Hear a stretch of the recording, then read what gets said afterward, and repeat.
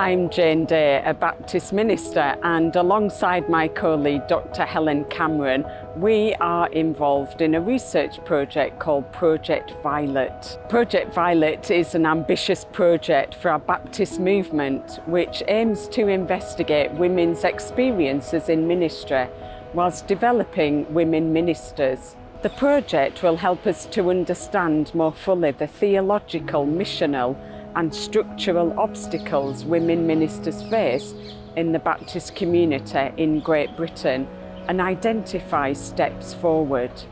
Project Violet has never been done before. It has and continues to be a small step of faith that we hope will have a big impact and lead to big changes upon generations of women and men in our missional settings.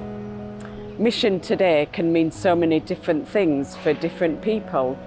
For me, at its simplest level, I think it's about taking a step forward in response to God's invitation and saying a wholehearted yes. I draw my inspiration from Mary, the mother of Jesus. It's a great story.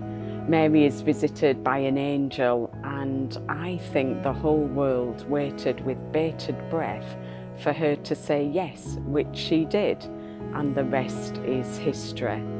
A small step for Mary led to quite significant changes, perhaps more than she bargained for. It might put the yeses that you and I say into perspective, whatever we say yes to. Saying yes takes immense courage. I wonder when you last said yes. I wonder what small steps you have taken recently in response to God's invitation. You see, small steps always lead to big changes. I'm off to meet someone today whose family has a history of saying yes and taking steps that have led to big changes. We're here in the heart of London, and today I'm with Helen Pankhurst. I'm delighted to meet Helen, and although we work in different contexts, we share a focus of encouraging women and offering them opportunities to find their voice. Helen is the great-granddaughter of Emmeline Pankhurst and granddaughter of Sylvia Pankhurst, who were both leaders in the suffragette movement. Helen, we work in different contexts, and I know something of your story, and I'd just be really interested and curious, what is it like, Helen, to live with the Pankhurst surname and the legacy of that? Yeah, I guess firstly I don't have any counterfactual, so I don't know what it would have been like without. I could have changed it on marriage. I could have got rid of the name, and I could have not passed it on to my children. But it's given me so much. It's given me that connection to the past, a chance to reflect, to share with others. And almost daily, I would say, I receive some form of interest from mainly women, but not only, who talk about the relevance of that surname in their own lives still today. So I am really, really proud of that surname. It's meant more and more. I carry it with more and more pride, and it's more and more important in my own life and in the things that I end up doing. In 2018, Helen, you wrote a wonderful book, Deeds Not Words, and it wonderfully depicts the story of women and some of the past struggles that women have faced. And it also shines a light on current challenges that women experience. I'd just be interested to hear about how you, hear literally some of the challenges that women present today. They're interrelated and complex would be the first thing that I would say. I mean, when I wrote the book, I was interested to see how much things had changed or not changed in the last 100 years or so, and also whether there were certain factors that felt like they were pulling women backwards in certain areas where we'd progressed the most. And each of the chapters reflects on that, and I encourage people, and I myself kind of scored each of the chapters in order to get that sense of, have we moved better in some areas than in others? And I started with the politics, and obviously I started with that because that links to the heritage. And narrowly, in terms of numbers of women in Parliament, in terms of women in the cabinet, etc., we still have quite a way to go. So yes, women can vote, yes, women can be represented, but in terms of representation, it's something, I think it's 34% of women in the House of Commons, it's 27% of the cabinet, it's 29% in the House of Lords. We still have male hereditary peers. So purely on a numeric aspect, we've got lots to go. We've still got far to go. And then if you think about the policies and how women feel in those spaces, women MPs will tell you that there's still a way to go. Their experience of misogyny, of violence, online violence, etc., the fact that policies are still not gendered, the fact that maternity issues are still so problematic within Parliament and within any political space. So take that to local councils, etc. Take that to any political space. There's still a lot to be done.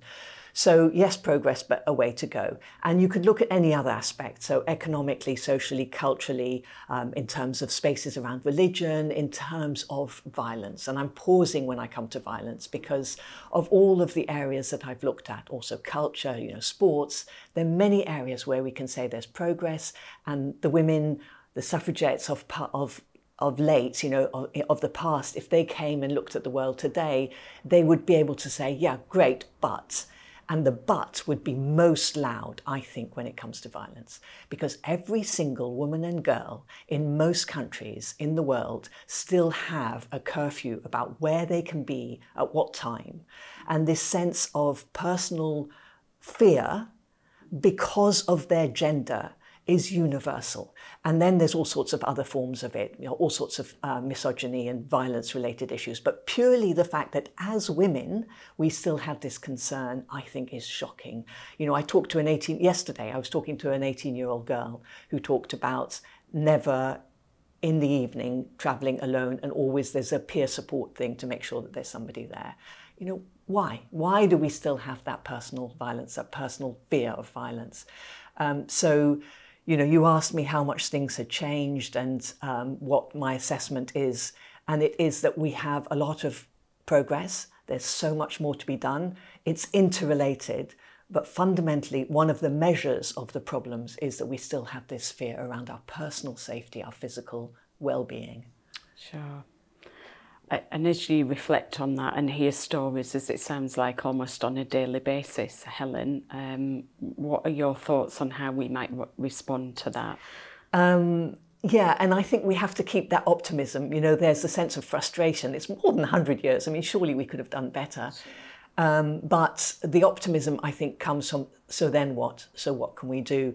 And the way I tend to look at this is that there are three different angles to it. Firstly, there's the agency of individuals. We can all make a difference in the language that we use around perpetuating inequalities, in the actions that we make, in our personal commitments to not just let things slip, to actually make a stand, to make a difference. All of us, individually, small actions can make a difference. That's one element. The second is collectively, there's the whole issue around norms, traditions, attitudes, and we can only challenge those by coming together to make a stand on whatever spaces those cultural issues operate in. And then the third is around policies and structures and the systemic systems that perpetuate inequality.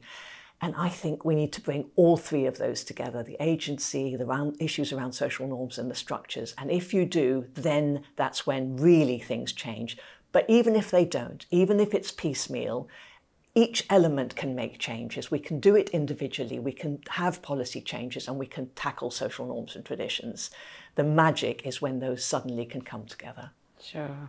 And do you know how to create that magic, Helen? I'm curious. I wish. Sure, me too.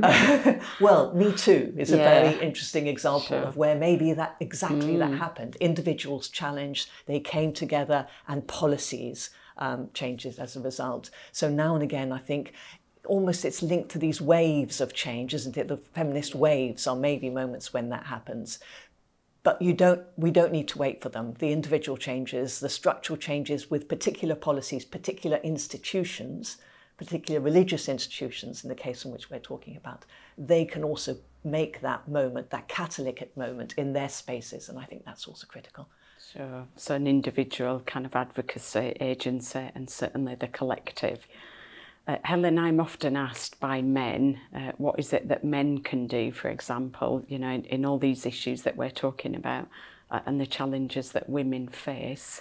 So, yeah, I mean, men are part of this story in terms of, again, the agency that they can bring, their own lives, their own attitudes, their own positions, what they do. So they are agents of change, or they are agents perpetuating the change. So they have a choice to make. Either they are part of the problem or they're part of the solution, just like women are. There's no difference. Women are as complicit in many of these problems as men are. So I think that's one element. And then the other is they hold more power. So they have their agency can transform a lot more collectively and in terms of structures. So I guess the plea, the ask of men is to use that power and be part of the change because they can do so much more in that position of power. And as allies, boy oh boy do we need them, because otherwise the possibilities of regression are there. They're there in all spaces and they're there in religion in particular. Sure.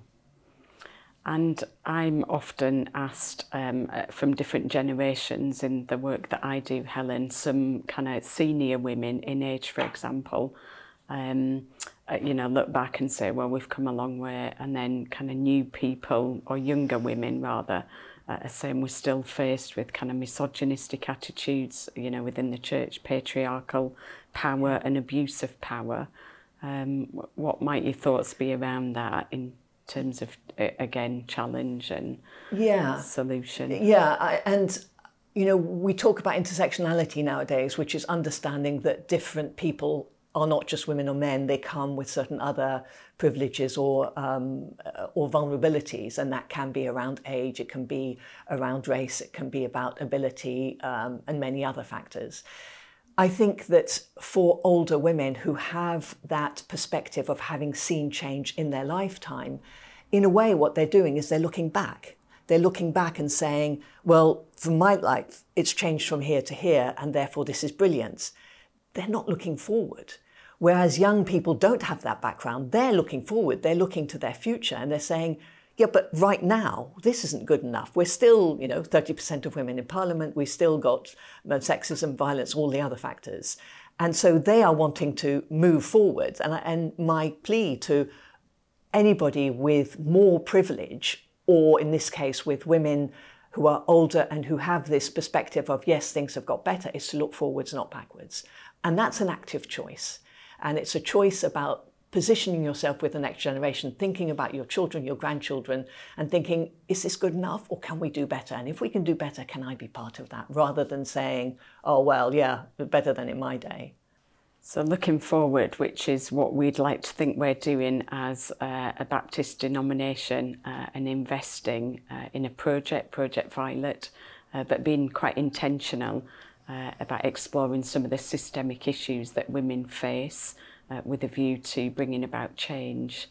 I wonder what your advice or words of wisdom might be to us, Helen, as a Baptist denomination in terms of encouraging women and changing cultures across the church. Yeah, I mean, I really love what I've heard about Project Violet because it's doing just that. It's stopping, it's questioning, it's looking at power imbalances, it's saying, what can we do? Rather than just saying, well, it's always been like this and let's just continue. It's saying, hang on, let's stop, let's reflect, let's listen, and let's do better. So I think that is the road to change. And I would say that thinking about agency, social norms and structures, so the structures of the church, the norms, the traditions, the patterns of who does what and how and why, and who says what and how you create different ways of saying things and doing collectively is important. And then every single person who's in that faith can make a difference, either perpetuate or be part of the change. So for me, that structure, I think, still applies. And then remembering all of these intersections. So it's not just about the religion, it's also about understanding economics, the economics of how people live. It's about the politics of how people live. It's about safety. So taking on board the multidimensional aspect of women and men's lives and thinking about where those changes can happen beyond the narrow confines of the church, I think was really important. Yeah, I would certainly echo that, Helen, and it's not just about church, certainly, and beyond, and economic and other issues that you've touched on. Thanks, Helen. It's been really good to meet you today, and we appreciate all that you do in your work, and we wish you well. Thanks so much. I've been so encouraged today to meet with Helen Pankhurst, and I want to encourage you to keep taking small steps of faith individually and collectively. For more information about Project Violet and to keep up to date, visit www.projectviolet.org.uk.